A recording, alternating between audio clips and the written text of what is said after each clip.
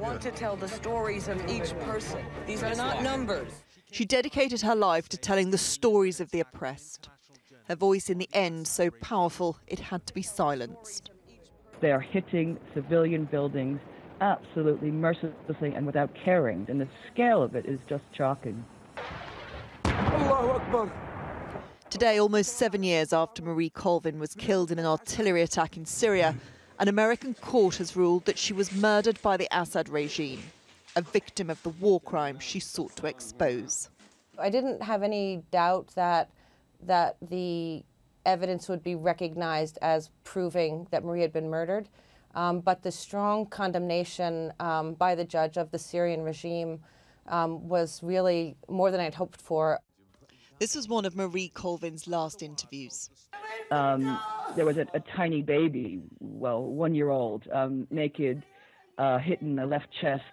The doctors just said, we can't do anything, and we had to watch the baby's little tummy, you know, desperate for breath, die. Aware how damaging such testimony was, the Syrian regime tracked her phone and bombed the building she was working from. A defector told how those who ordered her killing had celebrated it. Photographer Paul Conroy was working with Marie Colvin on that final job in the Syrian city of Baba Amr. He was badly injured in the attack. We all miss Marie, and it's a chance to, you know, not just focus on Marie's death, but the people we went to report on. That's the important part of this story. We can focus the prism back on this regime and their crimes. Next month, the film of Colvin's life will be released.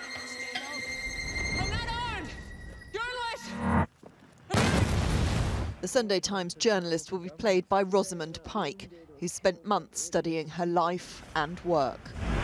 Our mission is to speak the truth to power. You're prepared to sink your country in the civil war. It became apparent that what Marie was saying was powerful enough that the leaders of a powerful regime felt the need to kill her for it. And I think, you know, that ultimately that is the message that needs to be out there, that what journalists are doing when they're on the level of Marie is something that is so important that anybody in power who they are speaking against feels the need to quash it. Hundreds of thousands have died in Syria since Marie Colvin was killed. Her legacy is that in death as in life, she is holding the regime to account. Emma Murphy, News at 10.